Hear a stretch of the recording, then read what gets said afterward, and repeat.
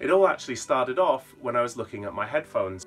I wondered why these old school batteries that you used to get in mobile phones couldn't just clip into the place of the headphones. As one does, I've come to Sham Shai Pool in Hong Kong to try and get a replacement for one of these. I have a suspicion the firmware on the device is looking for a resistance or some identifying characteristic. Basically at the minute, it's a lot of information and it's overwhelming.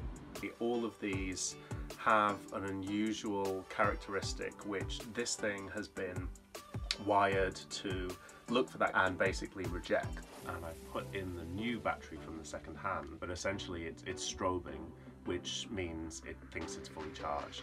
The only sort of rational conclusion is that whatever, this has been knocked, got some ingress, something's corroded, a small component has failed, and that might explain why basically none of the new batteries are charging.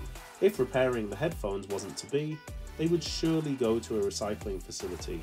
I'm here today at Sweet Kusikoski, which is one of the UK's largest recycling plants of electrical waste from consumer goods. The massive pile behind me represents about 1/10 of what's going to arrive today. This is 30% of what is actually taken from UK households. The other 70% ends up in landfill, incineration, or frankly, God knows where. Time for a rethink so my headphones don't end up in the same way. In desperation and curiosity, I've decided to sort of get these optics out. Total chaos.